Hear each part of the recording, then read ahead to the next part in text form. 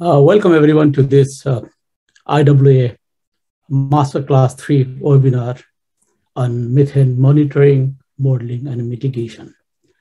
I'm Keshav Sharma, and I'm currently in Brisbane, Australia, working at the University of Queensland, and I'll be moderating this webinar today. So before we start the webinar, we have got some housekeeping matters. IWA has got a climate smart utility COP. You can find this on IWA Connect website.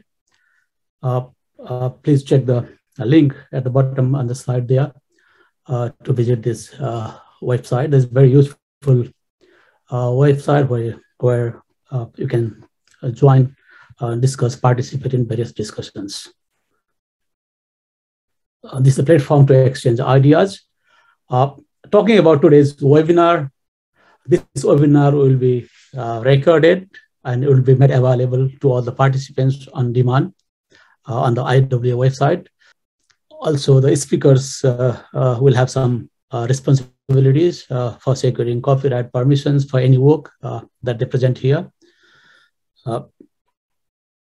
And the views that are presented in this webinar are the presenters' views, and they don't necessarily reflect IWA opinion.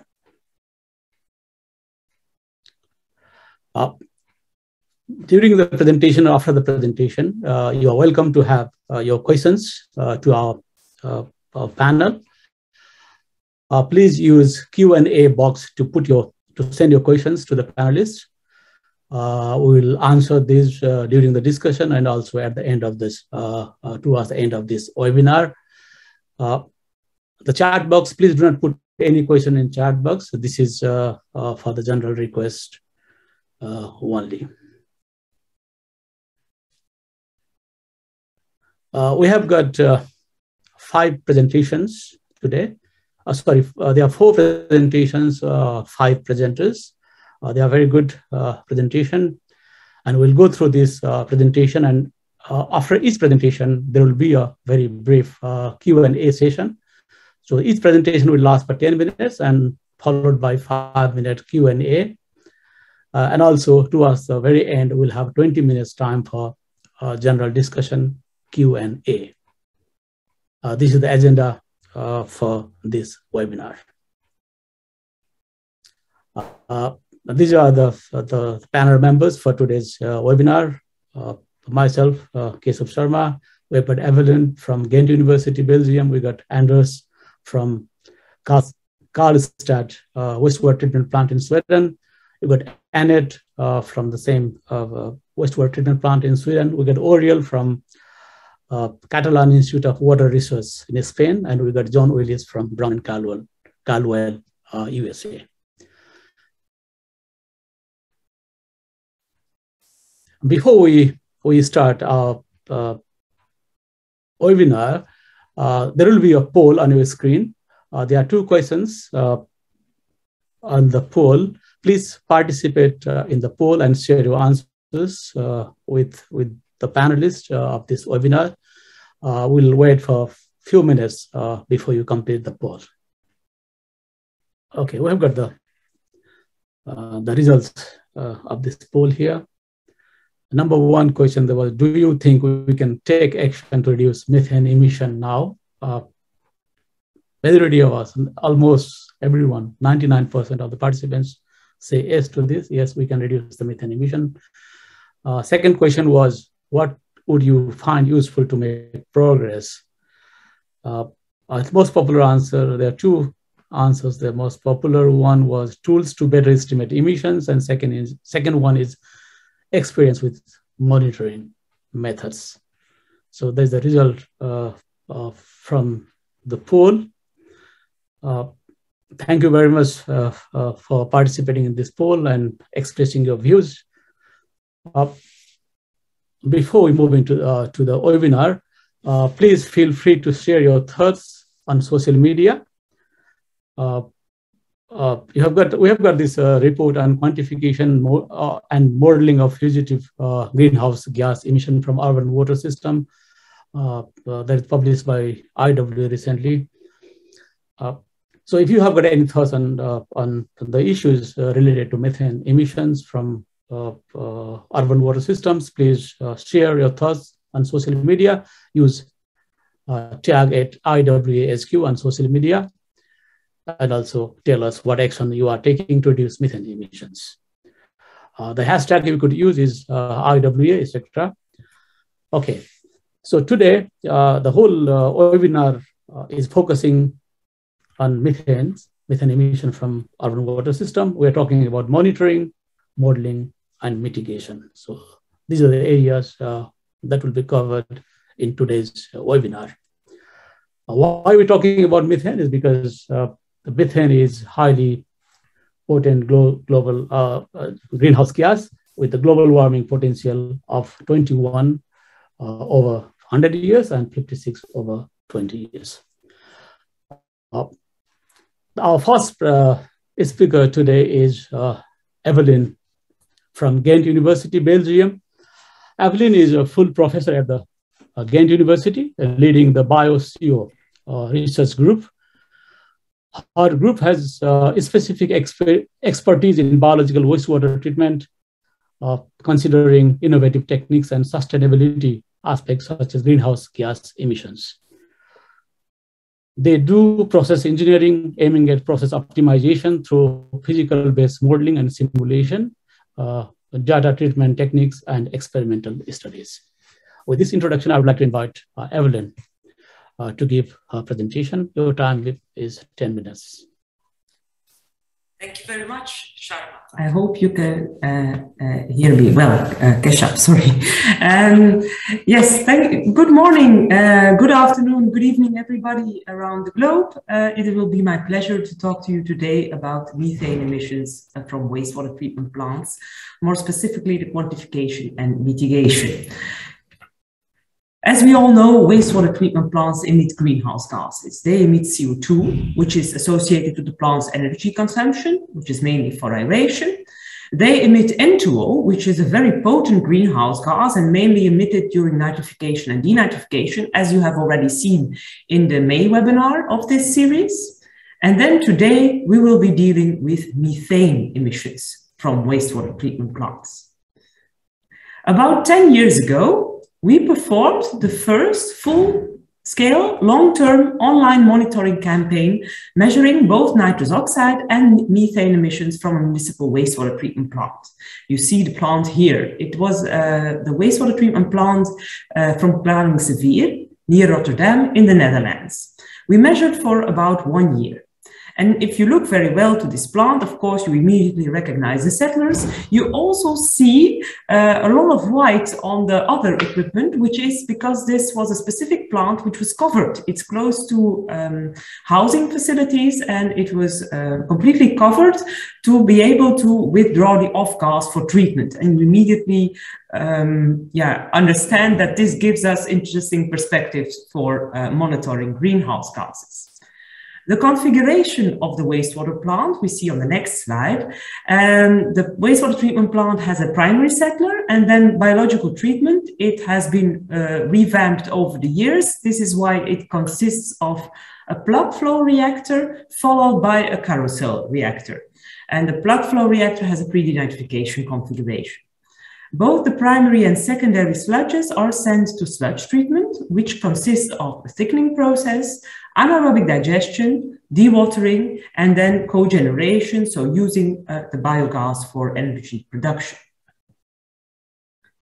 Since the whole plant was covered, we were able to analyze the off-gas of the entire plant using only 2 sampling points. This made our life much easier.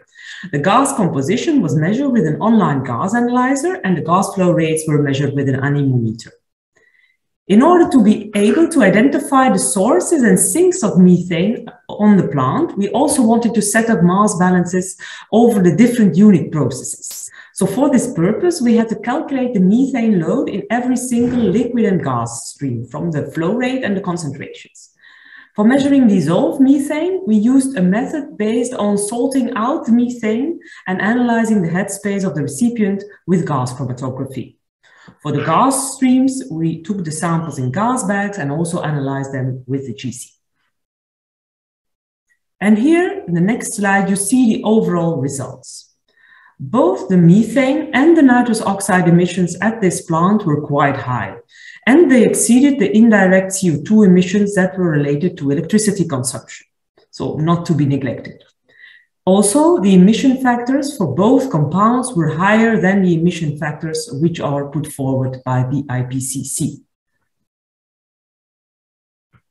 And then we quantified the methane mass flow rates over all unit processes, and you can find details described in the publication corresponding to this. I want to draw your attention to a few specific sources and sinks of methane. First of all, the sources. The main sources of methane, which you see on the next slide, were the sewer system, which was responsible for 25% of the total methane emission. So sewer system 25%, and then the unit processes related to anaerobic digestion, that was the other 75%. And you see the breakdown of the methane emissions for the individual unit processes mentioned on the slide. In fact, it was a lot. 75% of the methane emission comes from all the processes related to anaerobic digestion. This makes, if you make the calculation, that the amount of methane which is emitted from processes that are related to biogas production may be potentially even higher than the CO2 that you avoid by using biogas. So this gives us something to think about, and definitely a reason to take care of the unit processes around anaerobic digestion, which is definitely one important point of mitigation.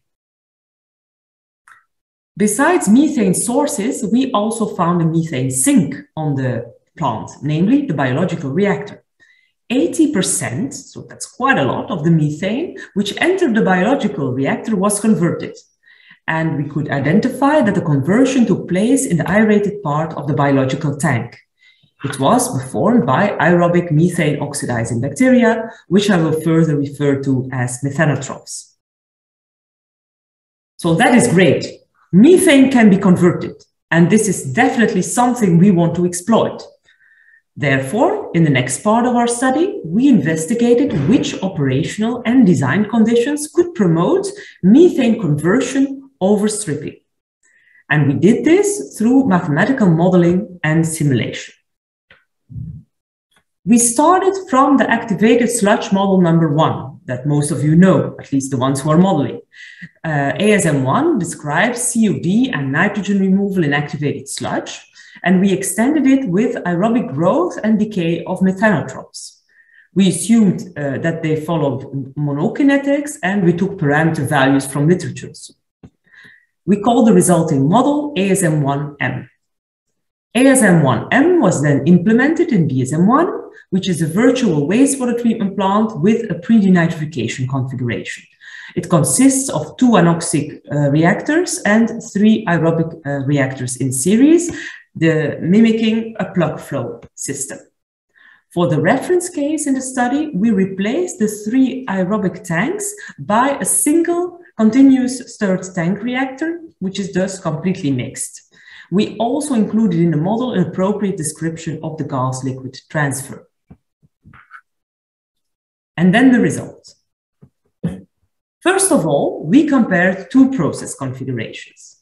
The single aerobic tank, which is completely mixed, CSTR, and then the plug flow modeled as 3 completely mixed tanks in series, which had the same aerobic volume in total as the CSTR had. The graphs show the percentage of the incoming methane, which is stripped in blue, which is emitted in reddish, and converted in green. So this is what we want the green. We see it for the overall plant in the pie chart, and we also see the results for the separate reactors as bar charts. And you see in the pie chart that the completely mixed configuration performs much better with regard to methane conversion, that's the green part in the pie chart on the top, much better than the one for a plug flow reactor. The plug flow reactor is less good. How can we explain this? Well, in fact, a plug flow configuration has a higher inlet substrate concentration. So higher substrate concentration at the inlet means that you need higher oxygen at that point. So you will provide more aeration air. This also makes that you have higher, so that the aim is to provide more oxygen, a higher gas liquid transfer rate of oxygen, but it also makes that you have a higher liquid gas transfer rate of methane. So more stripping. As a result, in the plug flow reactor, you have more stripping and less methane conversion than in a completely mixed reactor. In terms of methane conversion, this is thus less good. This is, by the way, also something that we examined later on for SBR types of systems of like in granular sludge, where you also have this plug flow system, and high oxygen demand at the beginning is then not very beneficial. As a next parameter, we investigated the effect of the aeration intensity as such. The upper graph shows the percentage of the incoming methane which is stripped, converted, and discharged with the effluent. The lower graph shows the effluent concentrations in terms of organic carbon, COD, ammonium, and methane. And we see that the optimal aeration intensity for methane conversion corresponds with the one for ensuring a good effluent quality in terms of COD and ammonium. So this is very good news. Of course, a small fraction of the air that you use for aeration will also be used for methane conversion. We calculated that this was about 3.5%. And then last, we investigated the effect of the depth of the aeration equipment. The graph shows the percentage of the entering methane again, which is stripped in blue, converted in green, and discharged with the effluent in red for different depths of the aeration equipment. If 0 meter means that you have surface aeration, 4 meter quite regular, and 8 meter then a very deep reactor. The equation which was used to calculate the gas liquid transfer of methane and oxygen takes into account different effects which are counteracting. First of all, you have a higher partial pressure at greater depths, which means that you have then a better solubility of methane and oxygen. Second effect is that there is depletion as the gas bubble rises, so there is less oxygen present to convert the methane. So quite some interactions, which you can ideally describe with modeling, but overall we found that for deeper aeration, we get less methane stripping and a higher methane conversion efficiency. That brings me to my take-home messages of today. We have quantified methane emissions from wastewater treatment plants. The magnitude I presented, the dynamics I didn't present today, but in fact for methane, there were not so much seasonal dynamics. What we did to this end, we've used fit for purpose monitoring methods, and I was happy to see that you all agreed that good monitoring methods are really key for us to mitigate methane emissions. I definitely agree with that. So what we describe in one of these papers is a refinement of a salting out method for measuring dissolved methane, in case you need that.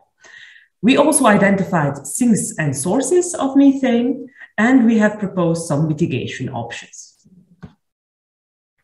Thank you for your attention.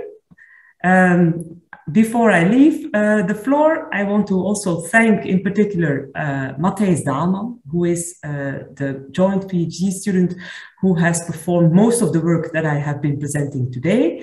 It was my pleasure to guide Matthijs together with Mark van Loosrecht from TU Delft. Thank you. Thank you, Evelyn, for a nice presentation, very informative one. So we got a few minutes for question and answer. Evelyn, there's a question on Q&A board.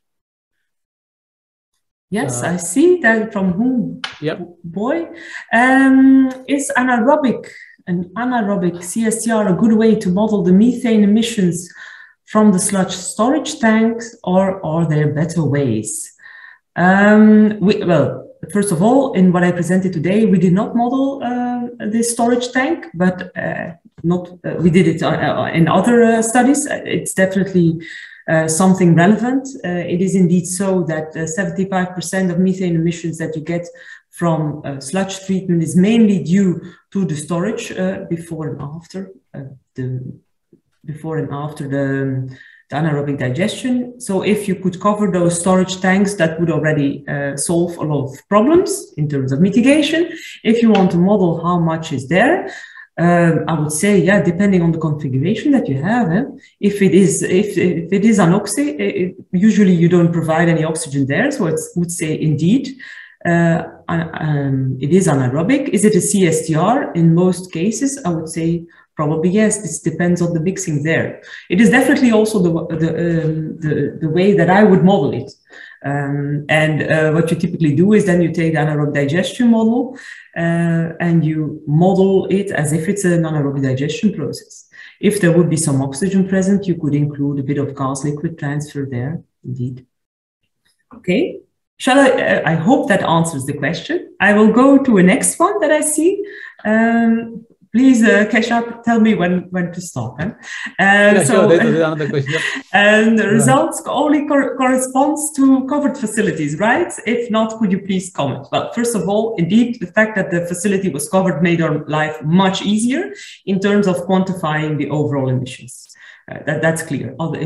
We could simply use one of the off-gas pipes and measure. Otherwise, what you would need to do is to use a floating hood and then preferably also measure at different places in the plant and try to make some overall calculation in that way. However, the results that we presented for the unit process are completely independent of the process being covered and not. It's a bit easier to measure the off-gas, but otherwise you could also measure dissolved oxygen concentrations in different unit processes. And as for the conclusions, sinks and sources of methane emissions, I would say there is no reason to believe, no reason whatsoever why they would be different for non-covered facilities. So the fact that methane, that sludge storage contributes to methane, that's a clear one. The fact that you have conversion in the aerobic tank is also not related to the fact that this tank is covered. It's because it has to do with the amount of dissolved oxygen that is, dissolved methane that enters the biological reactor. Are there a few more questions? Yes. Do you have a preference? Yes, that's a bit of a technical one from I'm just answering them in chronological questions. How was the methane produced in anaerobic processes sent back to the aerobic reactors? If you look at the slide, I'm not sure if I can go there, the slide of the plant configuration, you will see that there is an off-gas withdrawal from the plants. And then it's sent back to it's earlier one of the previous slides. Well, if you do, it's also discussed in detail in the paper, but it's so that the whole off-gas of the plant is taken and it is then sent to the biological reactors where it is used for aeration. And then afterwards, it's taken from the aerobic reactors and then sent to a compost filter before it is released. Yep. I'm afraid that we are running out of time now, so we may have to wait until we have got another session for question and answer at the end. Thank you, Evelyn, for your presentation. There are some questions coming in chat box as well. I would like to remind everyone that please put your questions in the Q&A box so that it's easier for us to monitor and follow. There are some outstanding questions still there, so we'll come to that questions later in the session. Thank you, Evelyn.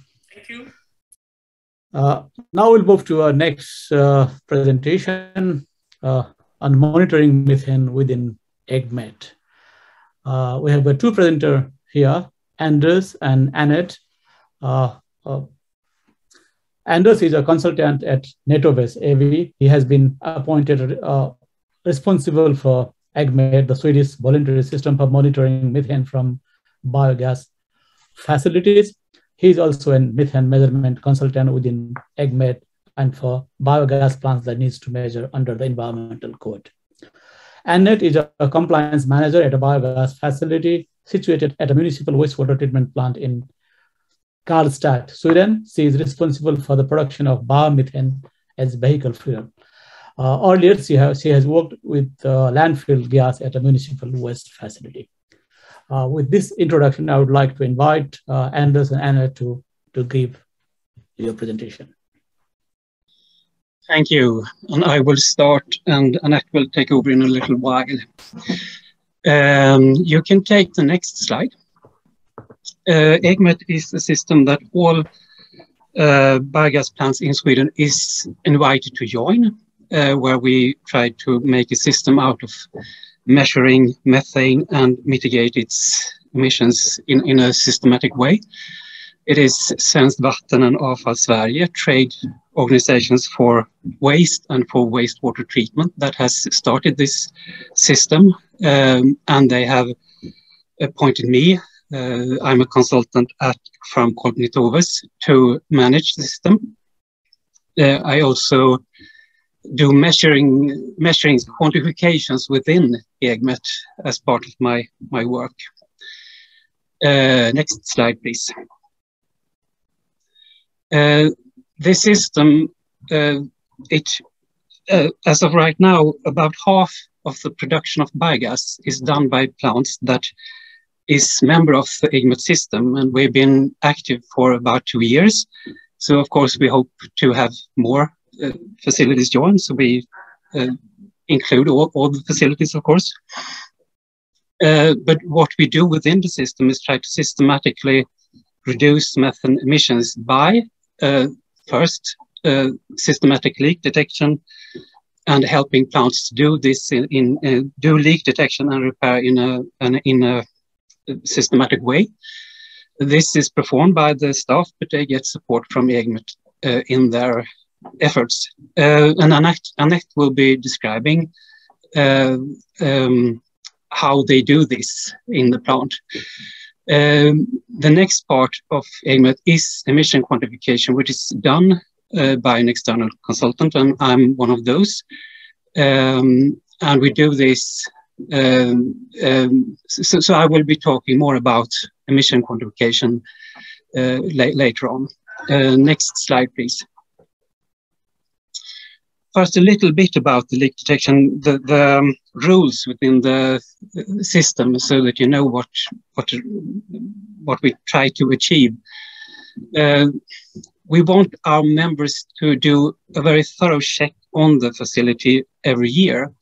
This is not very often, but we think it is enough to do a thorough check every year, because we then do a check that is more in specific points where we can detect if there is has arisen leakages during the period from the last check. And if there is leakages, then of course we detect it and we go in and try to remediate and find the exact sources and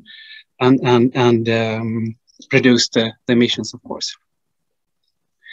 This is done by the facilities. What we do as a consultant is to check the measurements and see if it corresponds to the values we achieve when we do the quantification, which I will be describing later. One tool that is very efficient, we think, is to use the right equipment. And I will be describing what kind of leakage instruments we prefer in EGMET, but also to do these simple measures, like knowing then what you have rust and stuff, that you know that here we might have an emission, and search for it more thoroughly in those places. And the upper picture that we encourage our members to do as the picture says, to have simple ways of easily monitor leakages. And I have already kind of talked about this looking for rust, leak detection spray, leak detection instruments. And if you have a big company and many leakages, you can employ the IR camera as a way to visualize where you have your leakages. The facilities themselves, we encourage them to use a semiconductor sensor because it has a low detection limit. It is therefore possible to measure in a room and see if you have a high, if the amount of gases have risen from recent measurements, then you can detect it with these semiconductor sensors because they have low detection limit and they have a short time frame for reaching the value that is accurate. So choose a good leak detection instrument and you will save time. Now, Annette. So now I'm going to talk a little bit about how we do it here on site with the leak detection and repair. And this slide shows a part of one of the protocols we have for leak detection. And according to regulations, we are obliged to do this at least 4 times a year. But in reality, we do it more often, but we don't put it in a document like this. It's not logged in a protocol. But every time we have had a stop somewhere and we start all over again, we go all over to find leaks if there is any, and stop again and start all over until it is sealed. So the leak detection, as Anders has talked about, is carried out with a handheld instrument with a semiconductor sensor on a flexible measuring hose. You've seen pictures, and leak detection spray is also used. And we do measuring at where there are gas couplings, flanges, valves, and also sludge hatches. And if we find any leakage, we mark it as red in the protocol. And if it's somewhere not so obvious, a nameplate is put up and as close as possible to the leakage point. And when suitable, repair is done with sealant of different kinds.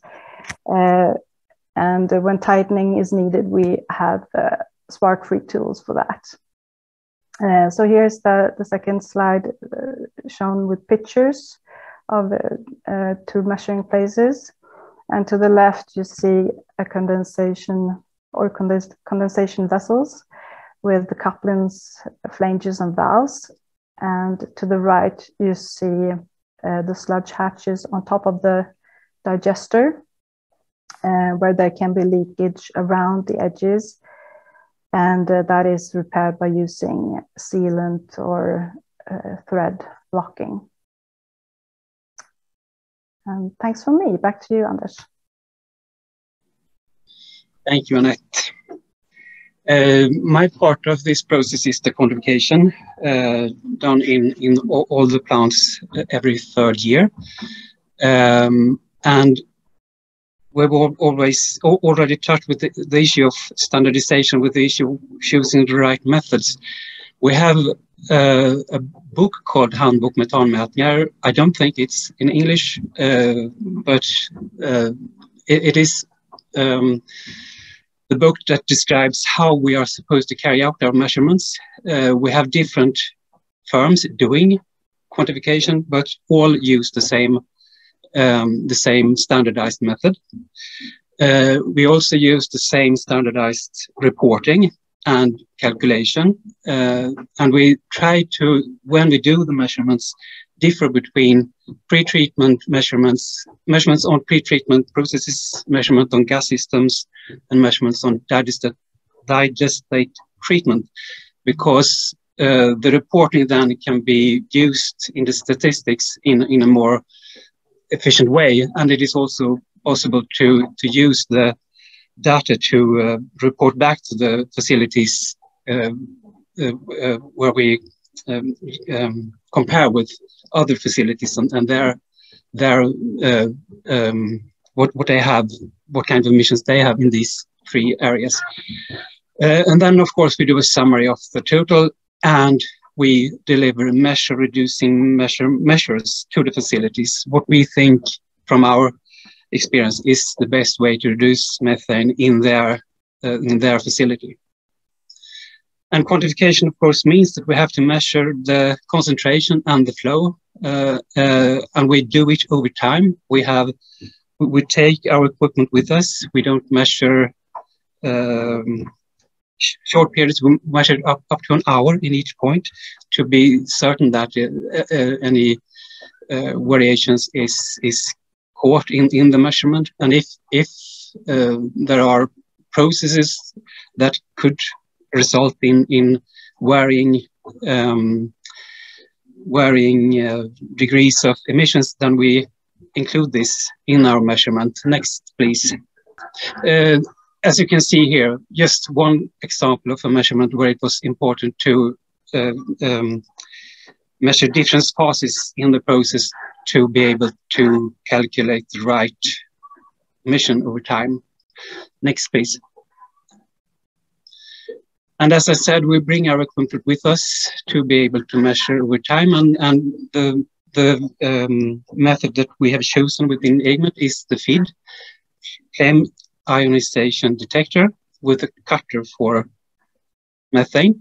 So it filters away all the hydrocarbons. The FID measures all, as an instrument measures all hydrocarbons, but we filter away all other with a filter, and then we get the result in methane.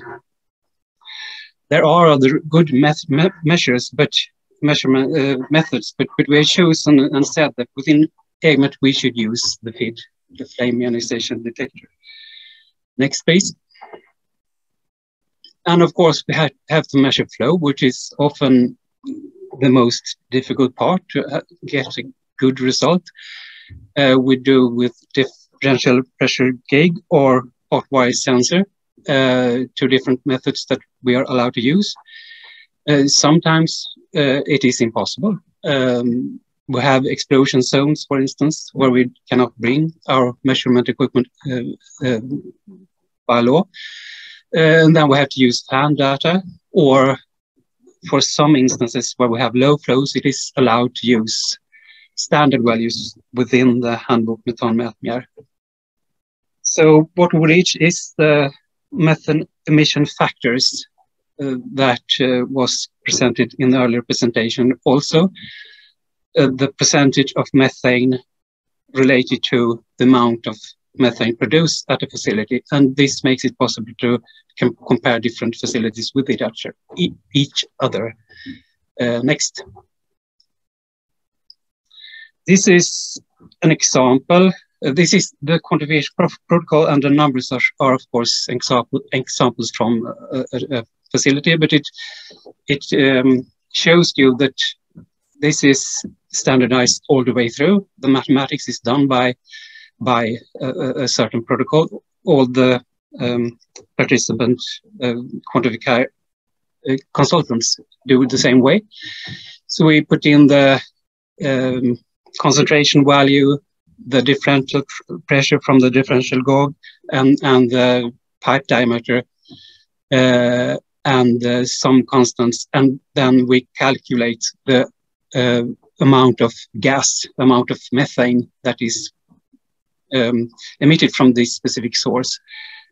And then with the facility's total methane produced over the year, we calculate the percentage, the methane emission factor. We have different kind of emission sources that we measure. We have point emissions and we have diffuse emissions. The point emissions is often, we often try to measure in ventilation charts, different kind.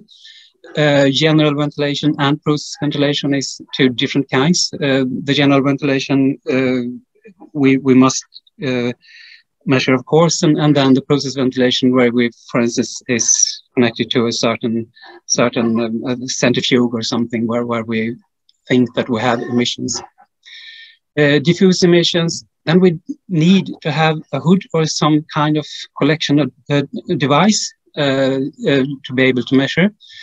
We have also understood that these emissions cannot be easily compared between facilities because there are so many factors involved in how much emissions we actually measure at one time, and at another time it can be a completely different value.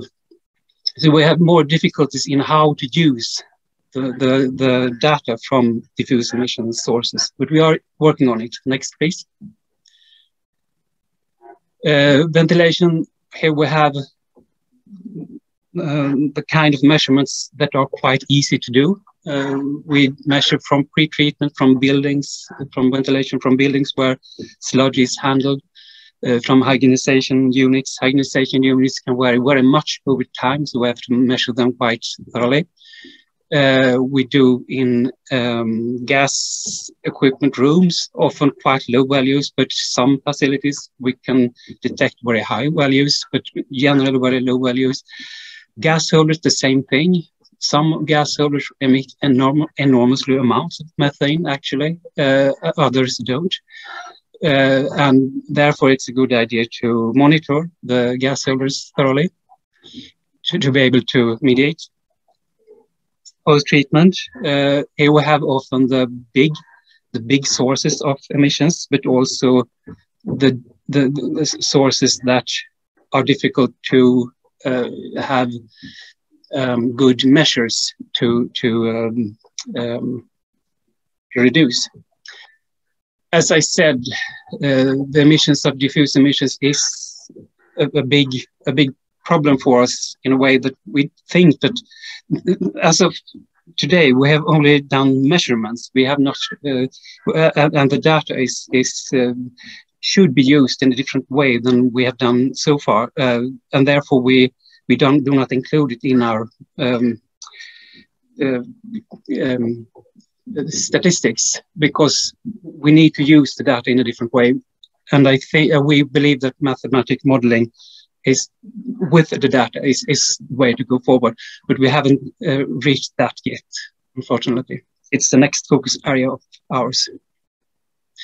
Sources where we have found big emissions is the post-treatment. If we have systems that are not connected to the gas system, then we can have very big emissions from post-treatment. Another area where we have seen historically big emissions is from biogas upgrading units. The residual gas can vary very much between facilities. It can vary both within certain techniques because of process disturbances, and it's therefore important to measure quite often. These facilities often measure more often than every third year because of environmental code. But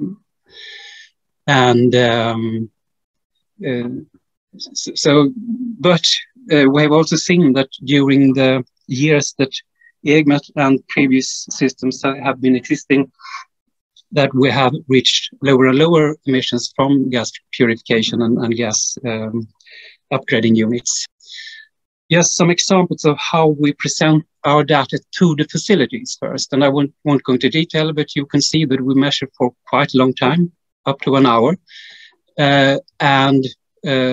We measure different ventilations within the facilities.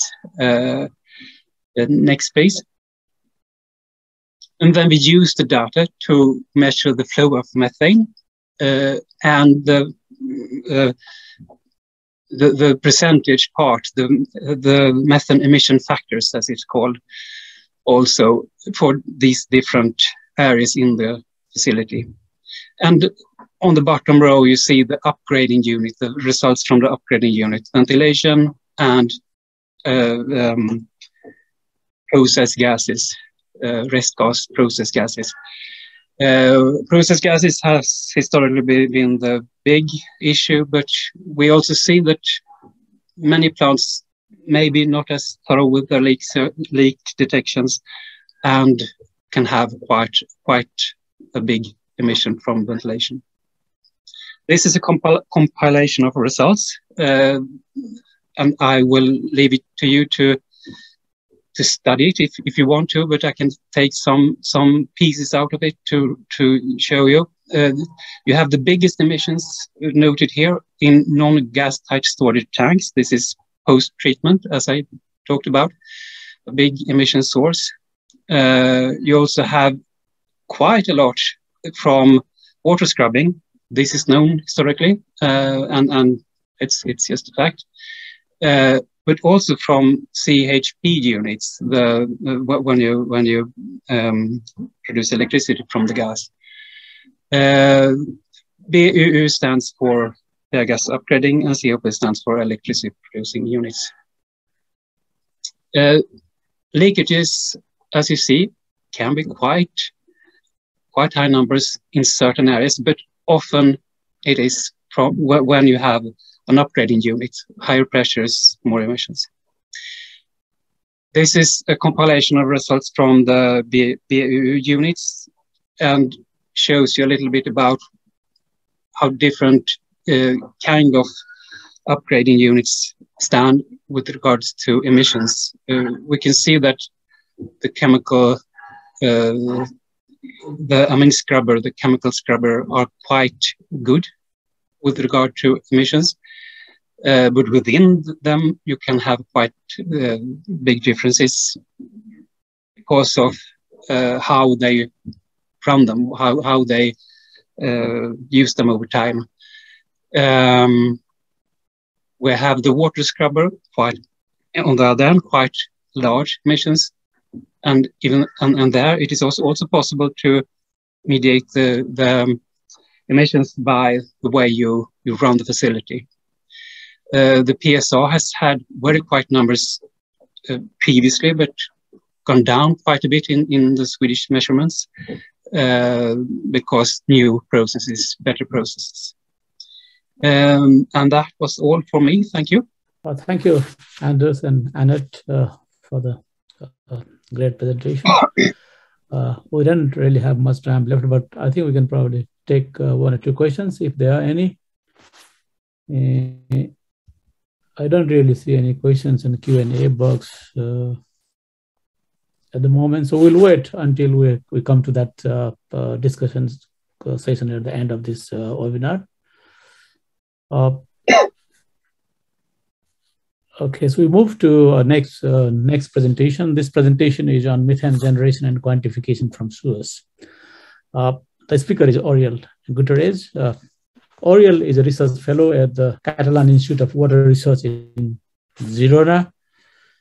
He is an expert in urban sanitation systems, including urban sewerage and drainage, development of innovative solutions, and digitization of urban water systems. Oriol has more than 15 years of experience and research leadership in sewer systems. With this brief introduction, I would like to invite Oriol to give a presentation. Oriol. Thank you very much, Keshav, for the introduction. And in my presentation today, I will talk a little bit about what happened with the methane in sewer systems, right? So the outline of the presentation has these different 4 points. The first, a little bit of context of sewer systems, the biological reactions that occur and they produce the methane in these specific sections of the urban wastewater system, which factors affect the methane production, and a little bit of introduction of quantification because John Willis in the next presentation will elaborate a little bit further more on this topic. But let's start with this slide, which is one of the slides that it's on the report that we publish, and I encourage you to read the report because all the information of this presentation is over there a little bit more extended. So we've seen that the methane is being produced in different places of the urban wastewater systems. Evelyn has explained which are the different contribution, and well, it was good to see that in her case, 25% comes from this initial part, which is the sewer systems. 25% is not neglectable. So my presentation is going to be focusing on these sections of the urban wastewater system, which is the sewer systems. Sewer systems, by definition, it's a crucial section of the urban wastewater system that what its main function is transport the wastewater that is generated in so many different places down to the wastewater treatment plant, okay? And well, depending on the configuration of this sewer network, there are sections where the methane can be formed and stripped.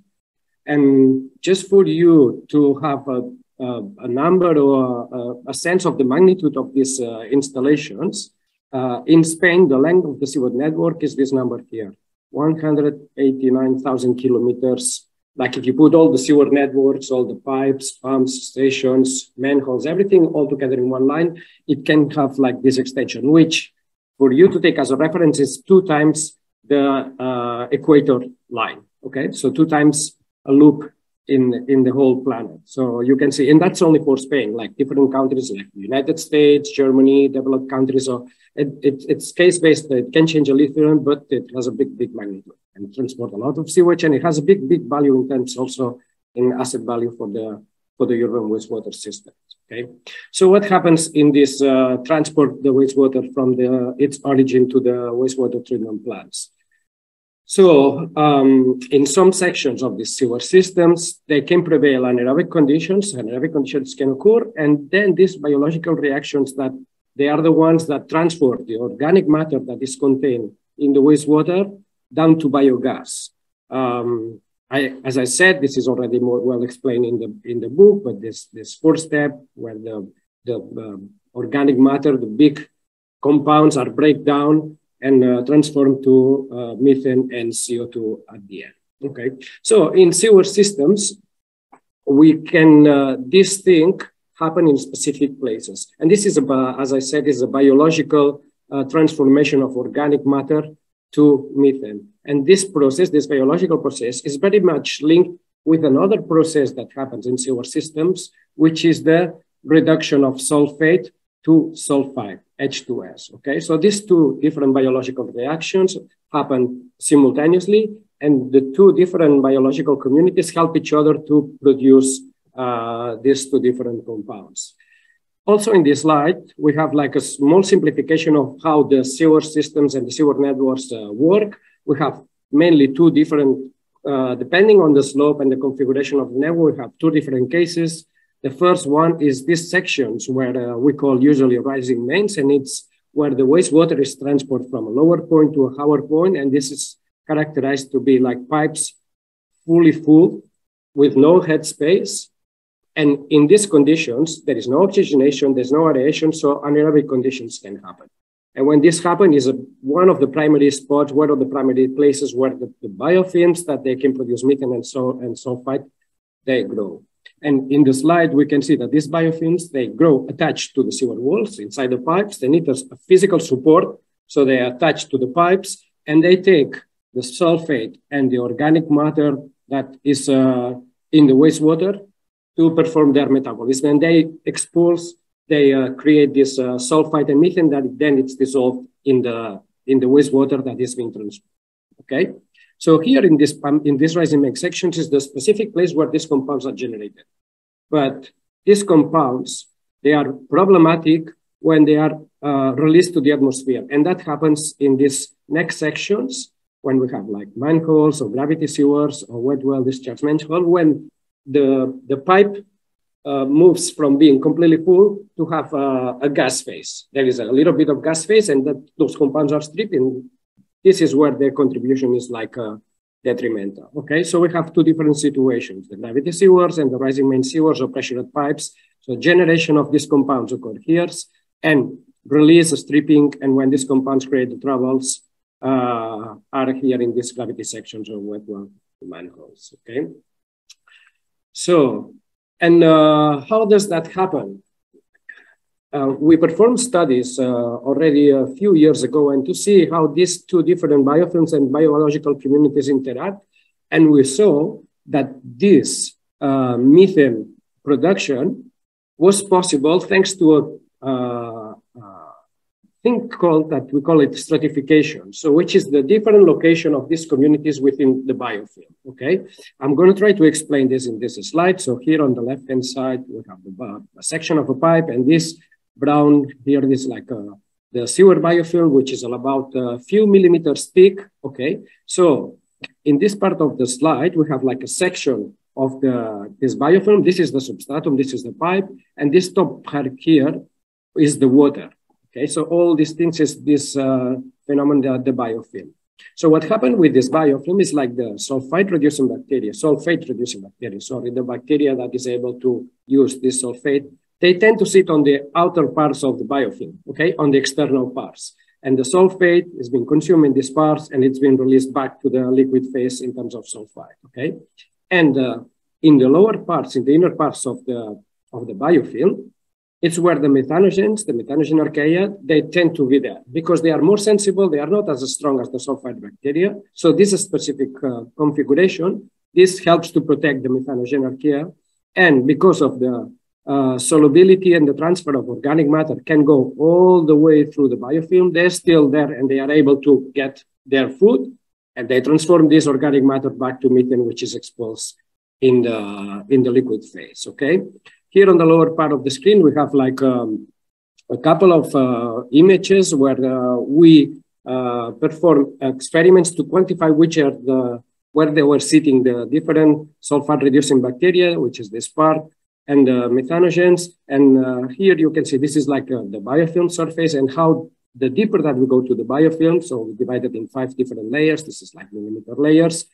And we see that the higher the intensity of the green color is, the higher is the presence of this sulfide-reducing bacteria. So as I was explaining here, they tend to sit on the top part, on the outer sections of the biofilms, and the methanogens with different methanogenic archaea that we analyzed, we saw that they were tend to sit in the lower part. So this combination and this stratification help to be there simultaneously and produce these 2 different compounds at the same time.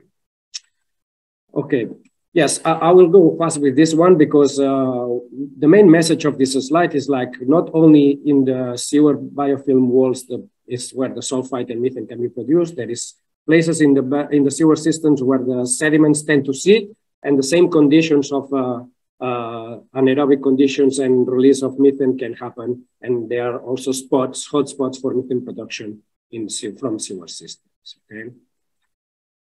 So which are the factors that affect the methane generation from sewers? So we have them listed here in this slide, and I'm going to explain a little bit one by one, very briefly. The first one is the dissolved oxygen. Obviously, the methane generation happens in anaerobic conditions, so any access or any exposure to oxygen to the methanogenic archaea is not good for them. They don't like it. So that's why they tend to sit on the lower parts of the biofilm. And that allows them to perform this methanogenic activity, to have methane production. Okay, so, and that's why methane production happens more in rising main systems, because there is no oxygen there, there's no headspace, there is no aeration, there are more favorable conditions for them. The second one also is very obvious. We need to have like organic matter in the wastewater, and that's something that happens everywhere. There is no limitation of organic matter, so they need to have like COD or volatile fatty acids. Depending, volatile fatty acids are more easily biodegradable, so it's their favorite food. Okay, the third factor is something that we call hydraulic retention time, and this is the time of contact between the biofilms and the wastewater, which is moving through the pipe, okay? So the higher the time that the wastewater is in contact with these biofilms, the more methane that we will have in this dissolved wastewater, because the methanogens, they are taking organic matter and bringing back the methane. So if the water goes fast in the sewer systems, the final concentration of methane is going to be lower than if the water stays there and sits for a longer times and the concentrations increase. So that's quite logic, quite simple. Okay, so that's about the hydraulic retention time. The second last one factor is what we call also the area to volume ratio, and that is related to the diameter of the pipes. Okay, so in small diameter pipes, we have a volume of water which sits here, and this small volume of water can be in contact of the area of the biofilm. So the biofilm can access to mostly of the wastewater that is there. And that happens in upstream sections of the sewer systems when we have smaller pipes, connections from the households, etc.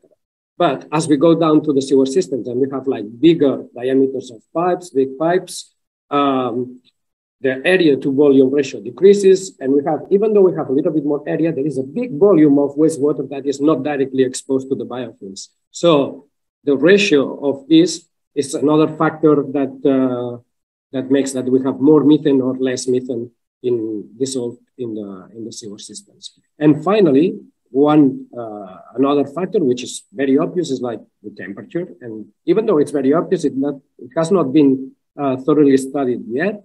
And the logic is that the biofilms, they grow they like warm temperatures. Okay, that's commonly known, but we don't know the extent of these higher and lower temperatures. If it's how it influences the production of methane, but that's definitely one of the main factors that affects their production in sewer systems.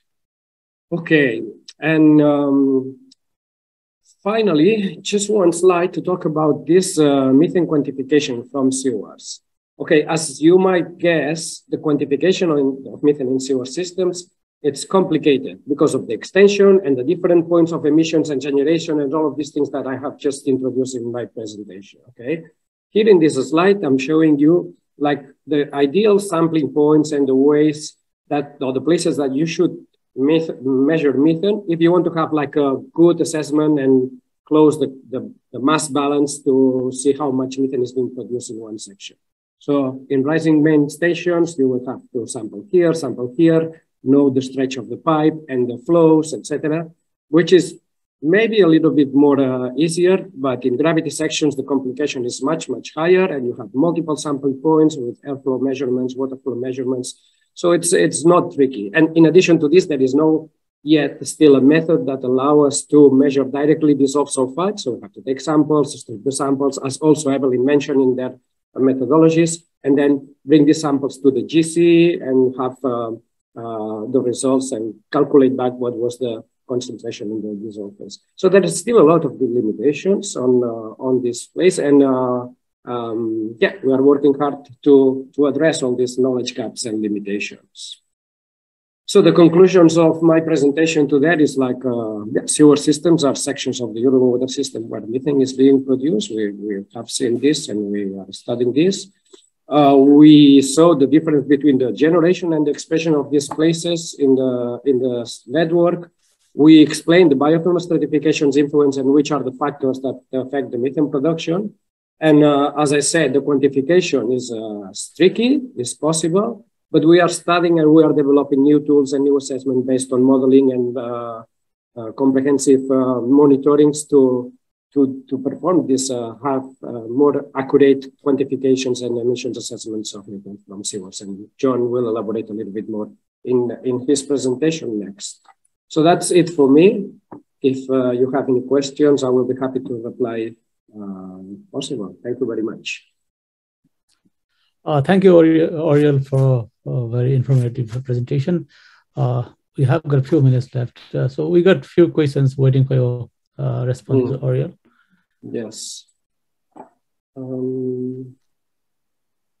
So I should go down to this. Yes, the questions are can you help a little bit with the questions? Can you read it? Because I don't know about the Q&A, which are the ones that I should be replying. Okay, yeah. Currently, IPCC, yes, the last two, thank you. IPCC does consider methane emissions from sewers. Do you think that we underestimate the overall emissions from wastewater management? Okay, we definitely underestimate emissions from methane sewers. In the previous IPCC reports, they were not considered, but I'm not sure about the last one. But definitely with the work that we are carrying out, we are showing that this is not a neglectable number. Evelyn said like 25% in that case, it was at the inlet of the wastewater treatment plant. And we don't know what happened a little bit upstream in the sections of the network. So that could be a further extra contribution. So definitely we are underestimating this. And there was another question about the higher area to volume ratio, we get more or less of methane emissions. Okay. With the smaller diameter pipes, you have more contact between the biofilms and the wastewater, but because they are smaller, they tend to have like lower also methane production. So even though all the wastewater is in contact with the biofilm, they can produce methane, but they tend to be like small pipes in the upstream parts of the sections. In the lower pipes and with higher diameters, they have less contact between the water and the volume, but because the biofilm is like, we have more area of biofilm, like in overall numbers, they could have also a major contribution in terms of methane, of the absolute numbers of methane. So that's a little bit, it depends a lot in case specific situations also, yeah? But the rule of thumb is more or less what I just replied. Thank you. I'm afraid we have to stop here because we're running out of time. Sure. We still have one more presentation to go. The next presenter is John Willis.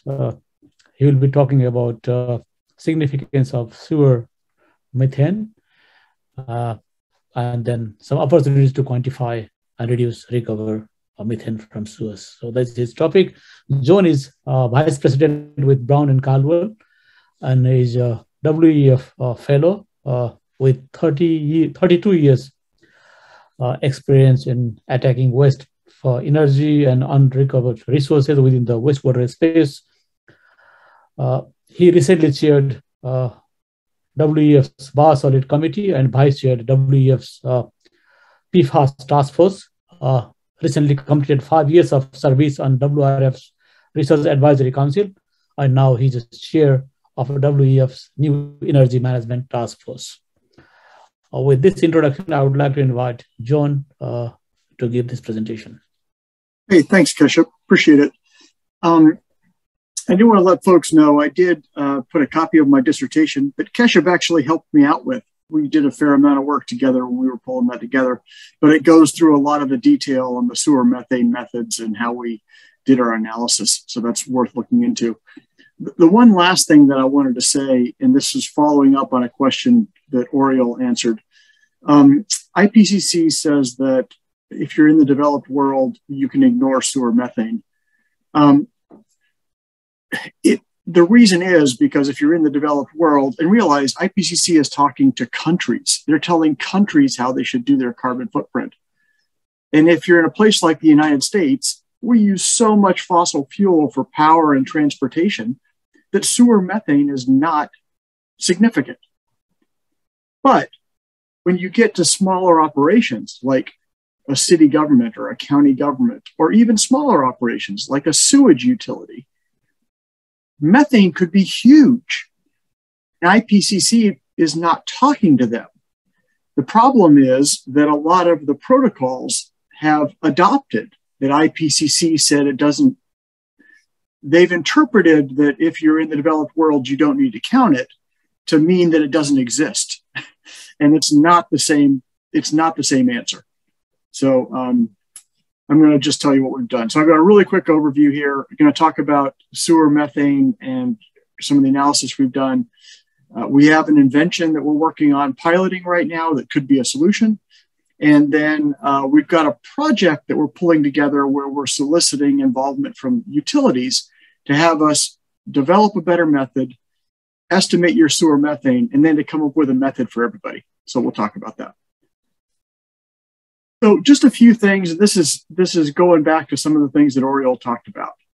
So our methodology assumes that all of the methane is produced by slimes.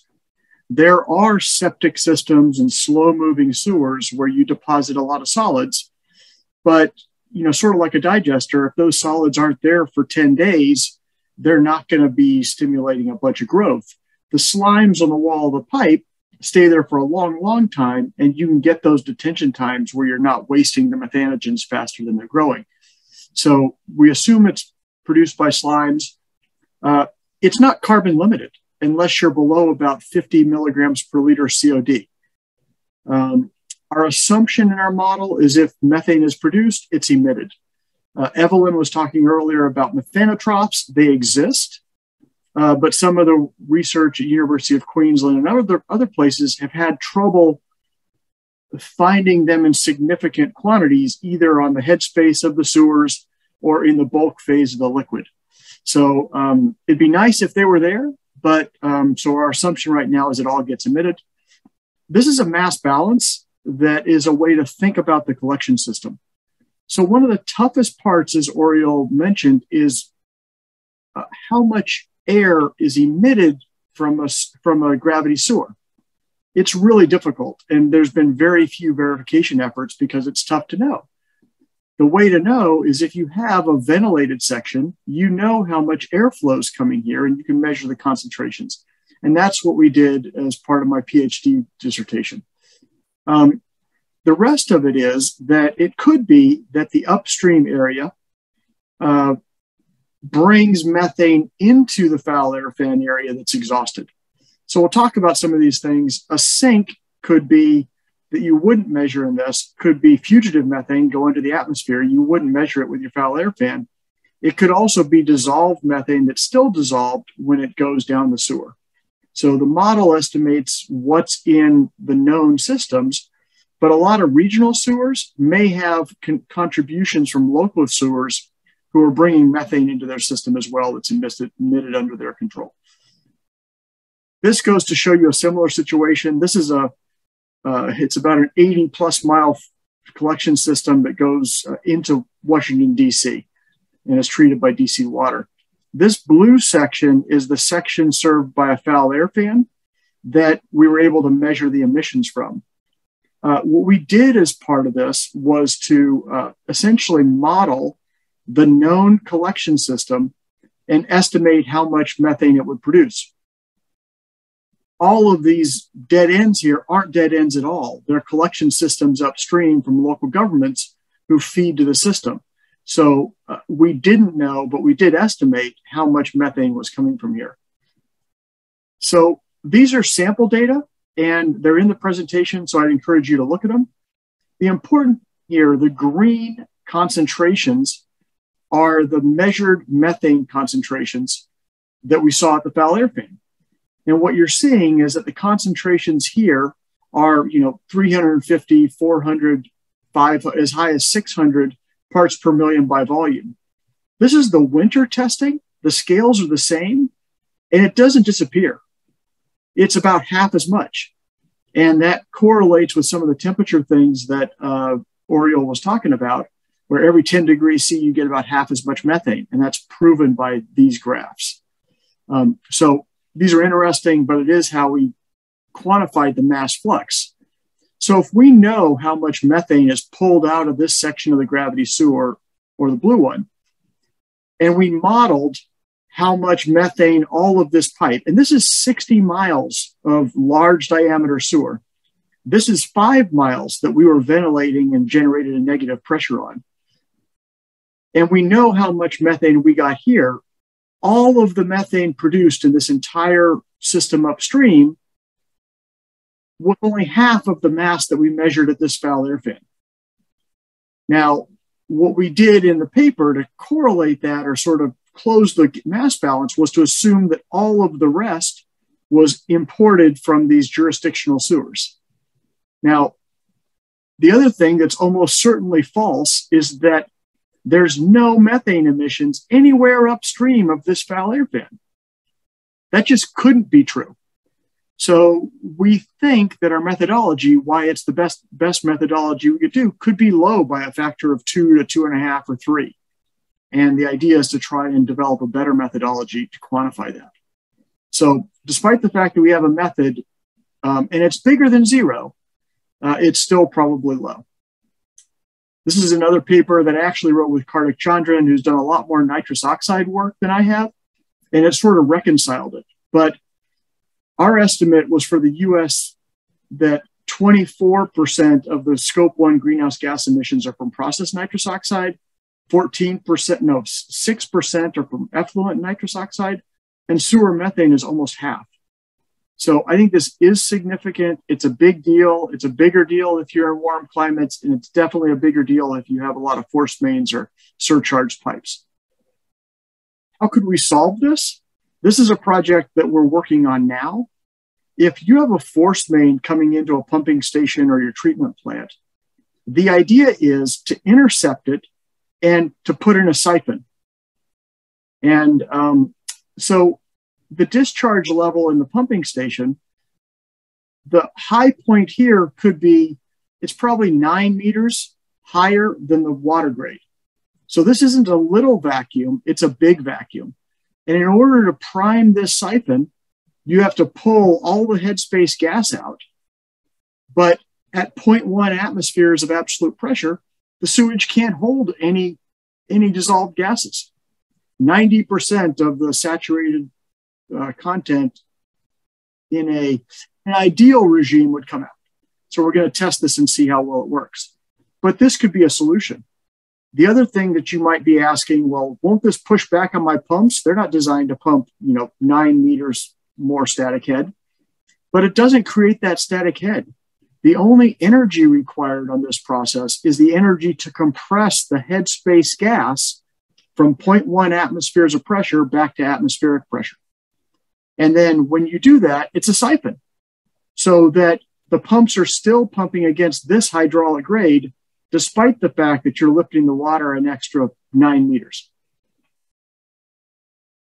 This is our demonstration facility at Miami-Dade, and these are mostly just shown to share that we're making progress. This is the biogas harvester on the top, where we expect for these, for the pressures to be like 0.1 to 0.2 absolute atmospheres of absolute pressure. These are the sampling points where we can measure what's in the gas, how effective was the sampling, measure the dissolved methane and other things going in and out. The only problem we've got, the whole thing's assembled, but this is a 54-inch diameter force main. What is that? That's probably at least 1.5 meters, maybe a little more. And this is the venturi that we're trying to tie into.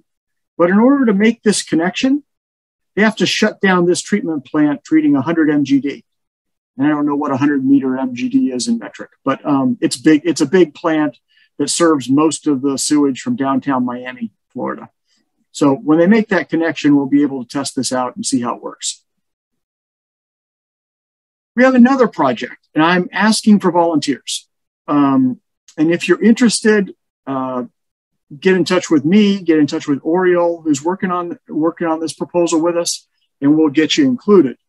But what the project would do is to have anybody who can do the work sample dissolved methane in their collection system. There's a method to do this. It does take more sophisticated analytical work, but if you're interested and want to do this, we want to know what the dissolved methane is. That's part of the mass balance. And then the idea is for us to develop 2 new methodologies. One of them is going to be more area-based than the current methodology that we have. And then to compare these methods against, again, the Potomac Interceptor data and possibly one other new gravity sewer verification project that would be done at King County, which is Seattle, Washington. Anyway, we'd like to get your output files from your hydraulic sewer models at average conditions for each plant. And if we get 10 to 15 utilities, we're hoping to get hydraulic models for 30 to 50 sewer sheds. And what we're then able to do is to use this methodology that we develop to estimate what everybody's sewer methane is within their collection systems. We would then use those data to come up with a really simple methodology that would ask, and it could be in local protocols. It could ask, what's your temperature on average? How many people do you serve, or some other size criteria? The part of this analysis will be, should we use population equivalent? Should we use miles of sewer or kilometers of sewer? Or should we use area of sewer shed? Those would all represent size, or maybe even total flow. Whatever that is, we should go that way and figure out what it is. And then everybody could include sewer methane in their inventory. This is part of the problem. The folks who are willing to do the hard work and estimate it for their system don't want to say, oh, I've got this twice as much emission that nobody else is counting. So this would have let everybody and put it into, and actually ICLEI is on our team. I know there's an ICLEI Europe based in Germany. This is ICLEI North America, who would include it as part of their protocols. We're asking for is a $20,000 cash contribution, and this is US dollars. What you get, though, is a detailed analysis and equation for what each of your plants produce in sewer methane as a function of temperature and flow. It would allow you to contribute on helping us pick the best methodology and reviewing the data. It closes what I think is hands down the biggest gap in everybody's greenhouse gas emissions inventory, which gives you a better picture on what you can affect and what you can solve. And you also help everybody else add it to their sewer methane inventory. So this is a list of everybody on our team. So Keshub's going to be doing some heavy lifting. Oriole is going to be doing some heavy lifting. And we've also included Osborne Hanning Nielsen with Aalborg University, who has done the rest of the bulk of the sewer methane research in our industry. So I am excited about pulling this together. If you're interested, please get in touch with me soon. This is my email. You can also text me on my cell phone. So that information is available. And with that, I'll open it for questions. If I have time for questions. Thank you. Yeah. Thanks a lot, John, for a very nice, informative presentation. We got a lot of questions regarding the sewer methane here. Please check Q&A box. A lot of questions to John and Oriole. Pick one out that's your favorite, Keshub. There's a question here about mitigating it. So generally, and this is aligned with what Oriole said, if you have a force main or you have sewers that are running full, which happens a lot. So if the pipe is entirely full, there's no oxygen in the headspace. There's no, and your slime layer goes all the way around. So if you could operate your sewer system by pulling down the hydraulic grades and making there be more gravity sewers, you would just produce less methane. And that's certain, but you sort of need to do this modeling and remodel it to quantify how much less methane there was.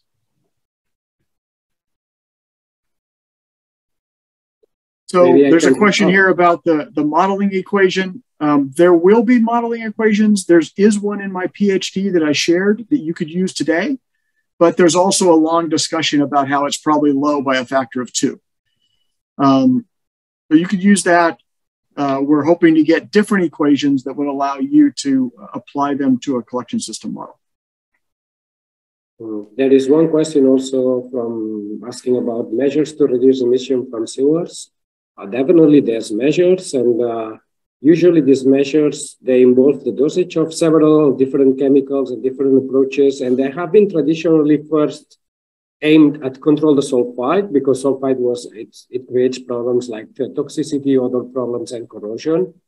But in our research, we demonstrated that these compounds that they are currently dosed, they could affect also the methanogens in different degrees and different configurations, but there are definitely options that to mitigate this.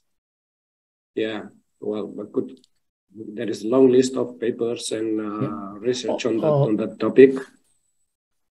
There's a question from Jihan Lee. Yeah, do you find differences of gas generation quantity of methane depending on the sewer types? Difference of gas generation quantity of methane depending on the sewer types. What I don't understand exactly, like sewer types. I think the question is whether you produce same amount of methane from gravity sewers and rising mains, or they are different. Okay, that's a tricky question, because as I said, in gravity sewers, and John also highlighted this, is gravities are more complex than rising mains, and so far we don't have like enough data to have a proper comparison for this. You know, rising mains that have been studied and easy to quantify.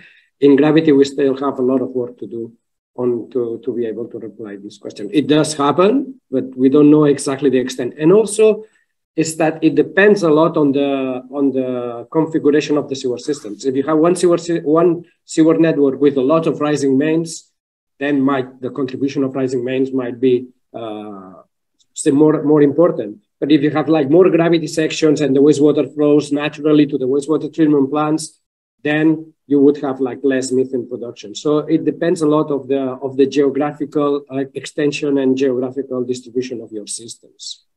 Yeah, and so Keshav and I did some modeling work on the difference, and full flowing pipes as opposed to gravity sewers can produce, big pipes produce 3 to 4 times more methane if they're forced mains than gravity sewers. And small pipes could produce 6 to 8 times more methane. So it really is. And when you think about the factors, a lot of it is the area of the slimes, but a lot of it is that there's no oxygen transfer, right? You're not bringing oxygen into the sewage, which could inhibit it to some degree. Oh, one other thing. So one other thing that we wanted to check is if we do those 30 to 50 sewer sheds, the other factor that I think goes into that is what do you think the percent of surcharged or forced mains are compared to the total sewer network? So when we did DC water, it's like 5% are surcharged or forced mains. And what this would do is give us default numbers. If we looked at 30 sewer sheds, then we could say, oh, well, the default is 10% if you don't have any idea. But if you do have an idea, use your better estimate. And there are places, especially like in Florida, where all the sewers are flat and all the ground is sand and full of water, where they're completely full all the time. I mean, I think Miami-Dade's collection system is probably 95% forced mains. Not forced mains, but full flowing pipes. So depending on where it is, that's the last factor, so it does matter. Now I know I just went way over, Keshav, so I'll be quiet. Yeah, thank you. There was a question regarding whether we can develop some equation, taking into account the factors like temperature and others. I think, John, you've already answered this question. We definitely have an equation that takes into account the temperature and other factors. And by the way, the guy who developed the equations is Keshav. So there you go. Okay. So we definitely have got equations there to estimate methane emission from sewers under different conditions. So I'll start. I think I'll go to the top and see what questions remains to be answered. The one we have got is, do you have any fugitive emissions results information for membrane type BUU? I don't know who is the best person to answer this question.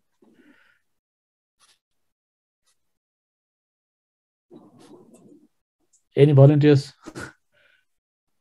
I did some measurements on membrane biogas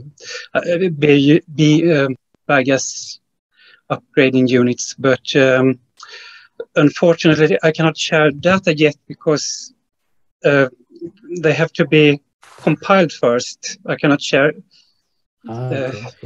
specific data from specific utilities, and so these will be compiled in 1 or 2 years, I think. So unfortunately, no numbers. Sorry. Thank you. Another question: what concentration of methane is generally required so that its use is feasible?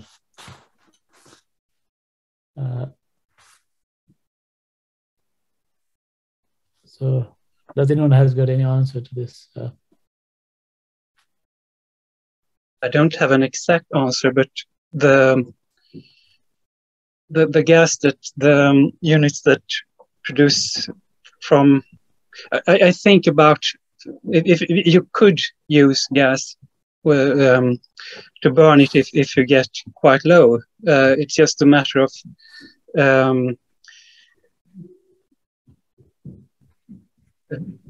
putting your equipment right, so to speak. Sorry about my English. So you could burn quite low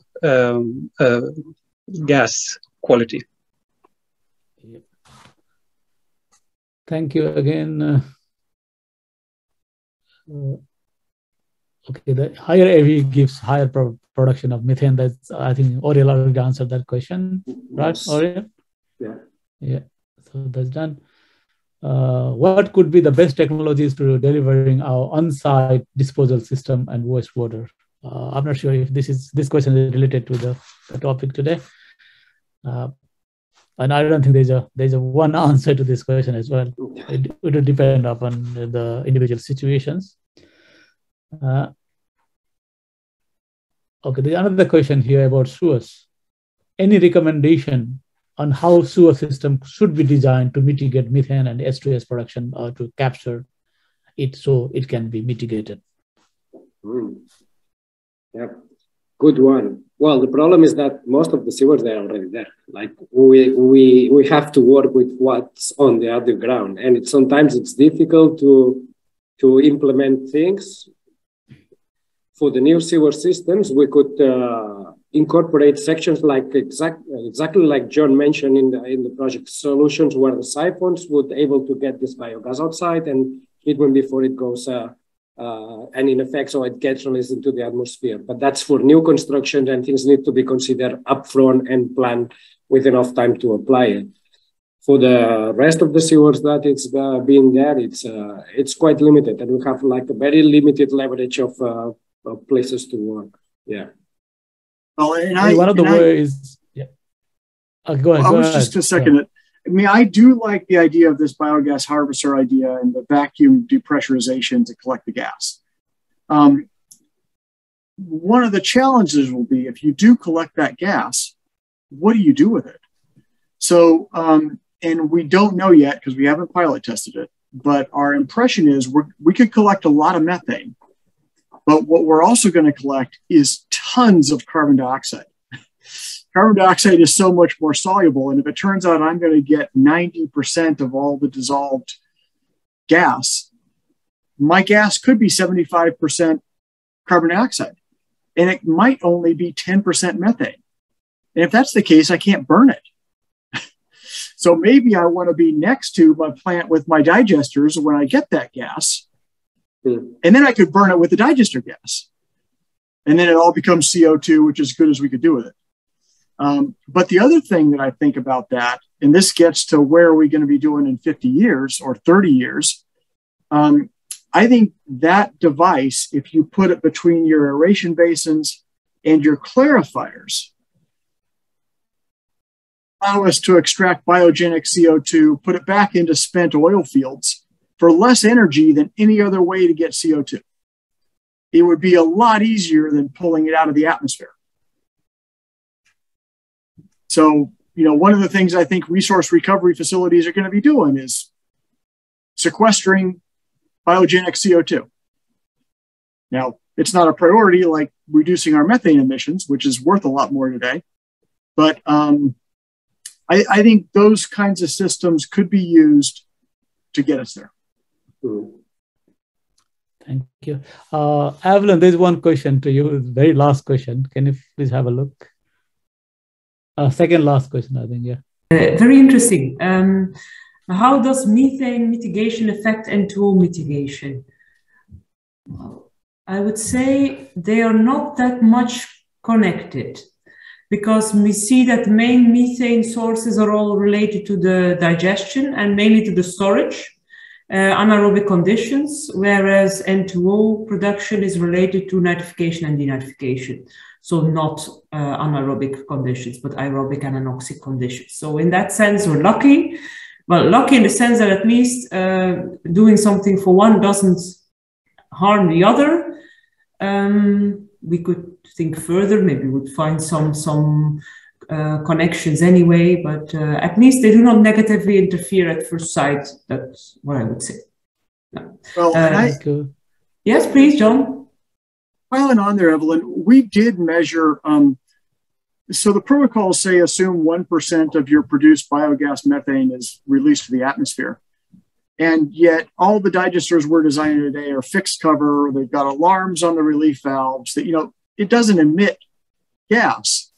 But where almost all of that gas is emitted is when you dewater the biosolids. Yes, that's what I showed. And I think that's great. but we got to do something about that. Mm-hmm. So if we can recover that, that's something you could do today. Yeah, well, an obvious one. It was also asked in the Q&A. I asked it in a written way. We saw indeed that in the plant that I showed, most of the emissions from the anaerobic treatment were related to the dewatered sludge storage.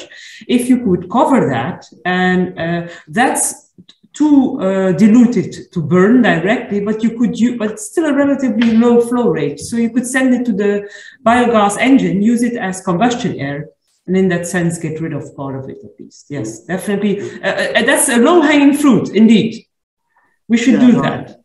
Yeah, we should do the things that are easy, right? Yes, well, and that bring a lot of gain and not so much extra costs, probably. Of course, yeah, it depends how far your biogas engine is from the dewatered sludge storage. Is it already covered and so on? There's a question in relation to post-digestion storage. So, the second last question again. If anyone can answer that question. In post-digestion storage, is there an influence of mixing the tank or not mixing it? Well, mixing for sure will create more gas liquid transfer, probably not bring in a lot of oxygen. If you would have oxygen, you would prevent the methane formation. It will not be sufficient for that. It will be sufficient to strip the dissolved methane, so it's not a good thing. Also, what we've seen that in some digested state storage tanks, you have a crust. And if there's a crust formation, this is also advantageous because it counteracts the stripping. Yeah. Thank you. And I would encourage anybody. I would encourage anybody who's odor controlling their digested biosolid storage tank to make it a digester gas atmosphere and collect the methane off the tank. Mm-hmm. Don't add air to it, right? Make it another digester. Yeah. Okay, I think we don't have much time left now. Last question, John. There's one question on sewer. The second last question again. Can you please have a look?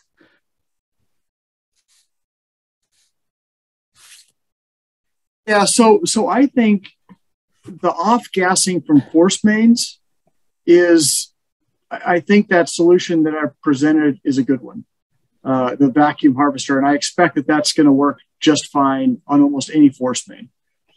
The other thing about that is if it turns out that I remove 80 to 90% of the dissolved gases, there's a really good chance I'm not going to have odor problems from sulfide in my headworks.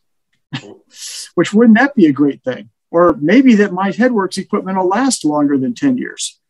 So, I think there are coincidental benefits for some of these things. And I think we're going to do it. And the neat thing is it's not a widget you buy, it's pipe. And we're trying this first John, one. I think we have to stop here now. Yeah. We're running out of time. Okay. Okay. So now a few announcements before we wrap up this webinar. Old Water Congress, 11 to 15 September 2020 in Denmark, Copenhagen. Registration is now open and early bird registration discount ends on 30th of June. So please register before 30th of June to take advantage of the discount. And also, for this, we got another announcement. This webinar was part of the Masterclass series organized by IWA Climate Smart Utilities Initiatives. That was third in this series. And the last webinar of the Masterclass series will be organized in a few months' time. That will be mostly on mitigation of greenhouse gas emission from urban water systems. That will be held before the World Water Congress, but the date has not been finalized. Please keep an eye on the announcement. Okay. With this, I think we have come to the end of this webinar. I would like to thank all the presenters, all the participants for the lively discussions, presented very good presentations here. And I would like to thank IWA team to allow us to take this opportunity to talk about the greenhouse gas, especially methane emission from urban water system. And also would like to thank all the supporting team from IWA. Okay, wherever you are, good morning, good afternoon, good night. It's bye from all the panel members from this webinar series. Thank you.